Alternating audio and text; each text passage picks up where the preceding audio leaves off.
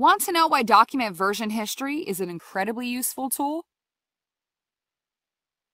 In OnlyOffice, you actually have direct access to all previous versions and revisions of your documents that you can open and restore at any given moment. Here, you can browse all registered document versions finalized by each user who took part in editing the document.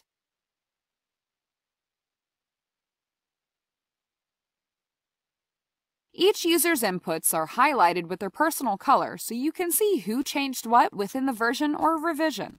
Revisions are the intermediate changes that are saved each time you change and save the file. These changes are then grouped in the versions. You can choose any version or revision and restore it in a few clicks. Or find any content that you deleted in the past and put it back in place.